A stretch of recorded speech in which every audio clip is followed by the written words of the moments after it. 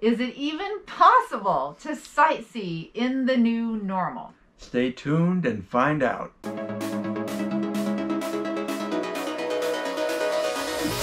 Welcome to the channel. I'm Liz. And I'm Paul. And these are exciting times to push past fear, build confidence, and live amazing. And you definitely need to push past a little bit of fear if you're thinking of sightseeing out on the road.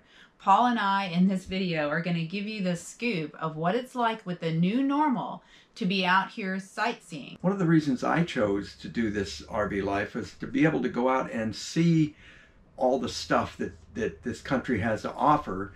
And unfortunately now, a lot of it is closed. Yeah. Many of the national parks are closed. A lot of the state parks are closed. Stay tuned. We're going to talk about a few things that we have seen, that we've been lucky enough to get into while everything has been shut down. And we're going to give you some tips that may or may not help you. Well, we hope they'll help you. Yeah, we hope that they, yeah. That's the whole point, is we hope that our tips help you. And we have a gem of a museum to share with you. I mean, it really is a hidden treasure.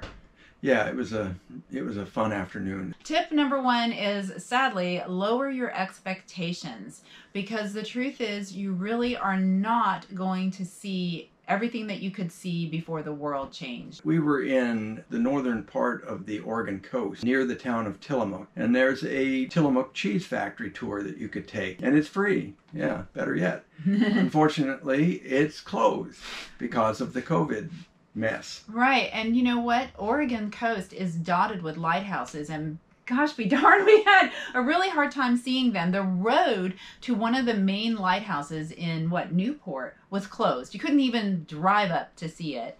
And then there was the lighthouse in Cape Disappointment in Washington, yeah, right? A real disappointment. Yeah.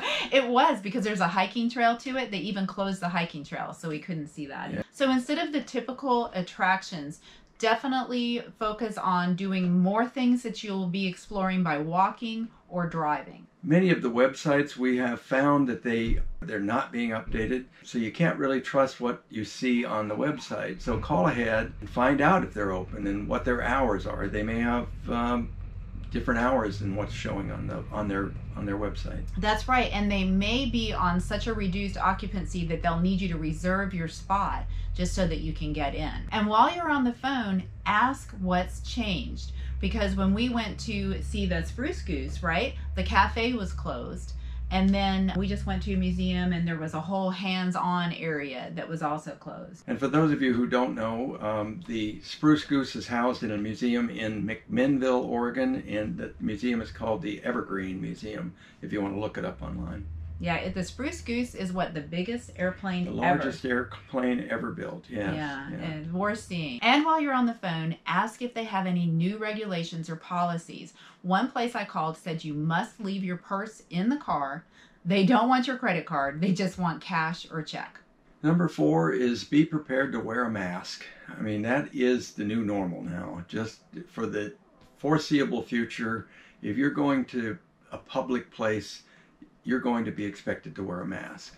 Yeah, and some places you'll visit, that will be the rule for the entire town or even the entire state. Tip number 5 is look for hidden gems.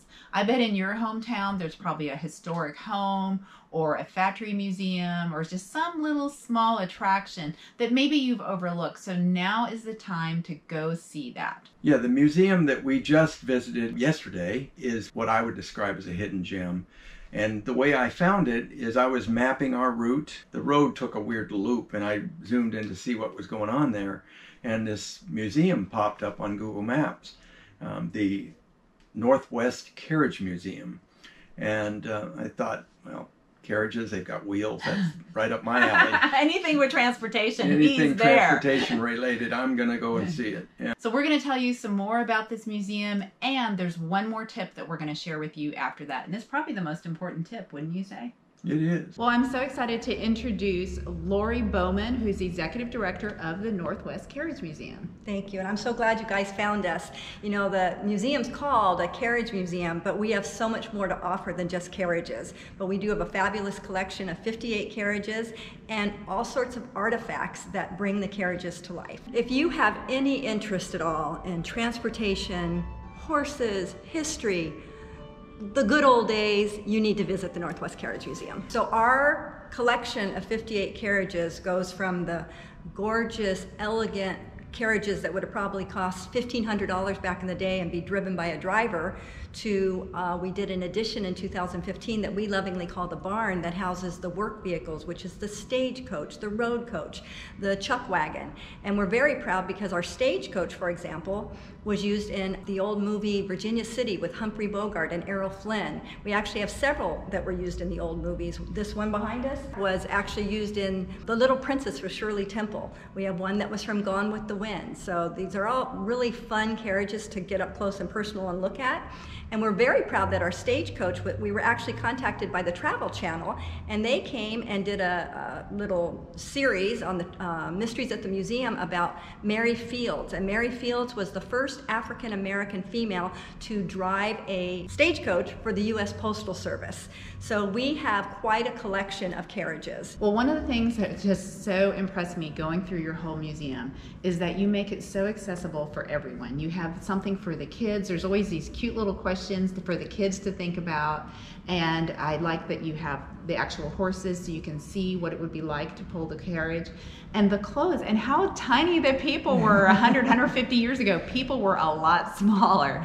We do have interpretive boards in front of all of them that mention fun facts or pictures that people do. It does catch their eye and makes you think about it. And the artifacts that we have, like you get steamer trunks that are full of the tiny shoes that you talk about. Mm-hmm. We have period clothing, just all sorts of fun things. We always say that there's something for everybody at the Northwest Carriage Museum. In 2019, we had over 10,000 visitors come through our museum, and we were just thrilled and looking so forward to 2020 being an even bigger year. And then hits COVID, and obviously that affected everybody. Our museum had to close our doors on March 16th. We weren't able to reopen until June 16th. We reached out on social media. We did live Facebook tours. My husband Jerry Bowman's a curator here, and he does a really fascinating tour. We have a fabulous staff, and I did not want to lose employees, so I will tell you that we spit shine clean all our carriages. I don't believe the museum's ever been this clean. We want everyone to know that we care about our visitors and my employees, so we do have safety guidelines in place following the Washington State guidelines. So we invite you to come get carried away at the Northwest Carriage Museum. We're open every day 10 to 4. And our last tip is appreciate who is open and the hard work they're doing to stay open. That's right. We ate at a restaurant that was reduced to just a few tables due to occupancy limits. So we realized we definitely need to tip more and appreciate all they're doing to keep it safe for us. And join the A-Team. Click on the subscribe button below and ring that bell so you get notifications for our new videos. And we'll see you in the next video.